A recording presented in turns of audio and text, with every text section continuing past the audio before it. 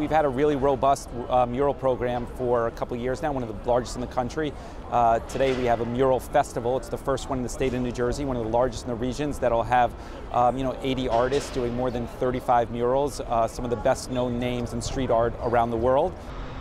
Now look away. It's been a tough year, and I do view art and an investment in arts and culture as the reason that cities are desirable places to live. And so, you see a lot of cities making different types of bets on what's going to make them an attractive place, whether it's technology investment or low taxes. Here in Jersey City, we think ultimately people want to live in a place with the creative class, with arts and culture. The pandemic is over, so there's like a lot of joy. So my piece is like my Delusionville characters all being happy, and there's a giant rainbow coming out of a cloud, like splashing them all with different colors.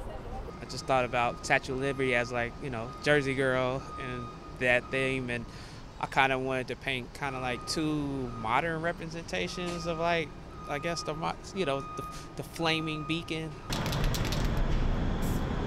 So this artwork I was invited by the Jersey City Mural Festival, and as it was somewhat underground, I decided to do something sort of cryptish, and I typically do female figures and collage.